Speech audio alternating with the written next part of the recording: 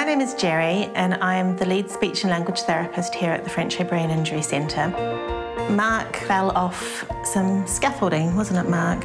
I think now it's about nearly 5 years ago. He wasn't really speaking very much. He wasn't walking and wasn't eating or drinking. So he was a real work in progress for us, a challenge.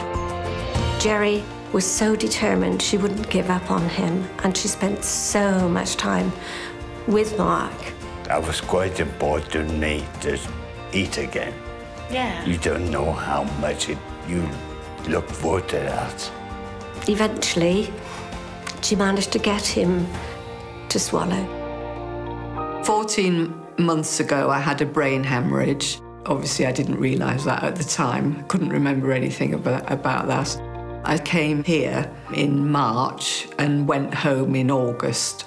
So I was here for a good 5 months. And I think I'm deemed to being a sort of success story. I certainly remember a lot of the people downstairs who've greeted me, and I've had a lovely welcome today. So that's really lovely. You know, Mark, when you come in, it's always inspirational. Knowing what you were like when you were first admitted and seeing that transition while you were here, but not just for us, but for us to be able to tell the rest of our patients as well. The people here have saved me, really, basically. They taught me to speak again when I couldn't talk. They taught me to walk again when I couldn't walk, and got me back to being able to go home. And I can't speak highly enough of them. I find this place brilliant.